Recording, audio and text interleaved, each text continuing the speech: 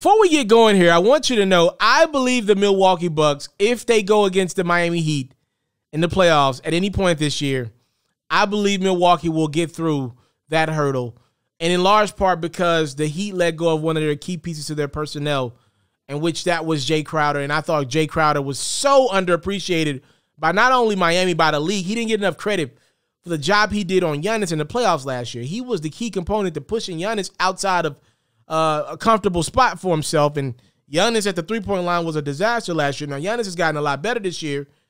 And not only at knocking down the three-point shot, but getting into that mid-post area to work out that offense. And obviously you add Drew Holiday. I think the Bucks will be fine, but let's be clear. If I'm Milwaukee, I don't want to do that in the first round. I want something easier.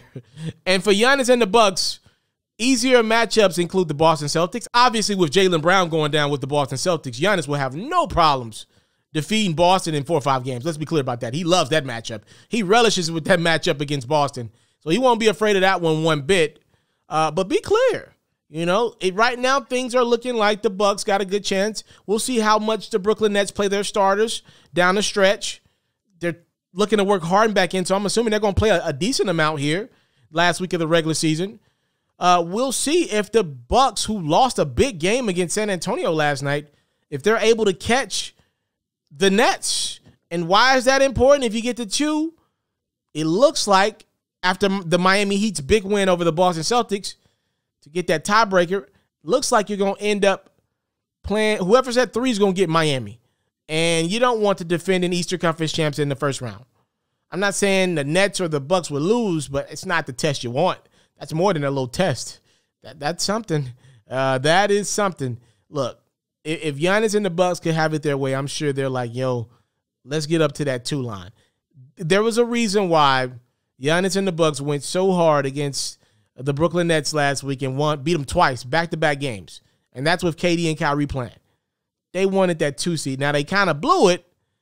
They had their destiny in their own hands to get that 2 seed, and they blew it losing to San Antonio last night. But I think they'll try their hardest to win out, and I think the Nets maybe will sit KD or Kyrie in one of these last few games. We'll see. But, yeah, that Giannis and the Bucks do not want Jimmy Butler in the first round. Again, I believe Giannis and the Bucks are going to get over that hump. And maybe, just maybe, Giannis wants to do it. I don't believe that one bit. Maybe he wants to say, we're going to get over this hurdle that stopped us in the second round last year. Let's do it. Let's beat Miami and put them behind us. I don't believe he wants that. I don't believe he's afraid of it. I don't think he necessarily wants to do that. So we will see how these things unfold. It is as good as a regular season in we've had in quite some time, man. I know LeBron's complaining about the play-in, but it is truly captivating, especially add in the 10 less games this year.